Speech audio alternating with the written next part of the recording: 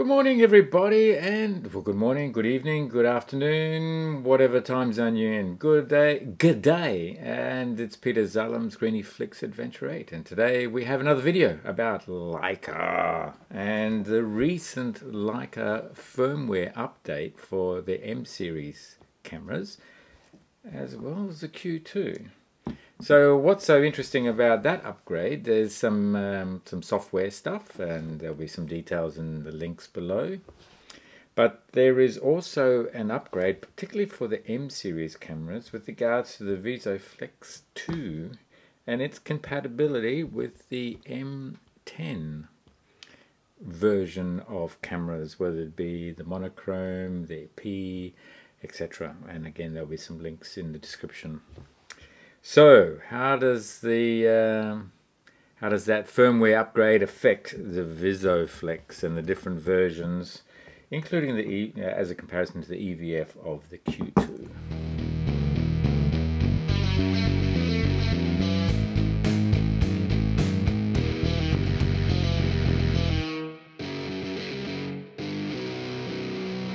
The firmware update for the M11 and the M10 series has meant that the new VisoFlex that's available for the M11 is now backwards compatible with the M10 series of cameras. Let's see what sort of results we get with the VisoFlex with the EVF on the M10 series and how that compares to the older existing VisoFlex that's available for the M10 as well. And I'll have the Q2 EVF and also the M240 EVF as a comparison as well. How do all these EVFs now compare, and what sort of versatility is there? Well, let's just take the Q2 EVF as maybe being the best, and I would say it is the best out of all of them. Basically what you see on the back of the screen here is what you would also see in the viewfinder. There's one big difference, however. Particularly when you've got these bars down the bottom and up the top here on the back of the screen, when you look through the viewfinder, those bars actually go out of the frame, so you see the full frame with the information below and above, rather on the back of the screen here it superimposes this bar of information on top of the screen. So that's probably one fundamental difference between the EVF of the Q2 versus all these other EVFs, because basically what you see on the back of the screen, depending whether you have those bars there or not, is what you actually see in the EVF as well.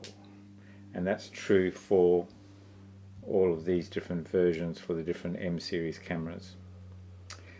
Okay, so that's pretty straightforward. The new M11 EVF, the VisoFlex 2, is very nice. It's almost on par to that of the Q2, just by looking at it regardless of specs. The VisoFlex for the M10 version is also pretty good. It's probably not quite as clear as the new VisoFlex 2, but it does a really good job all in all. So I was quite surprised that it's actually quite a good EVF. I wasn't expecting that.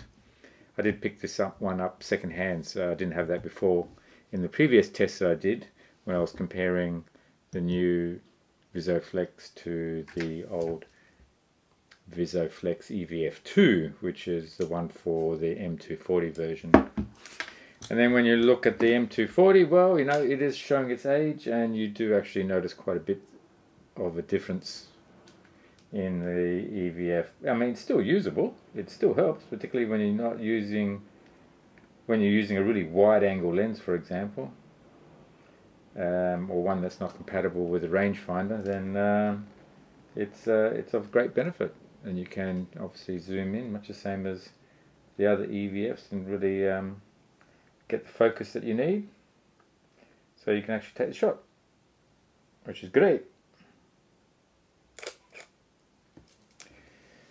Yeah, so alright, now with the firmware update, what that means is now this new EVF for the M11 is backward compatible with the M10. So what happens when you put, I think this is a 2 megapixel EVF, this one is a 3.7 megapixel, thereabouts, the details will be in the video. But when you take this off and you put this on, you only still get the equivalent to the megapixels of 2. Now what that means, how that's affected, is that instead of getting the full EVF view that's in there, you actually end up getting a crop within the frame. So you get a smaller image. It's still very clear, just as clear as... But anyway, now I've got a cropped image. It's not too, I mean, it's still clear. There's no problems about that. If you're wearing glasses, the cropped image actually does work quite well, because already your glasses makes your eye a bit further away from the viewfinder, and therefore it's easier to see the whole frame because you're looking at the cropped version of the full EVF. When you do have the full EVF, well then you just get a larger image again. So that is it.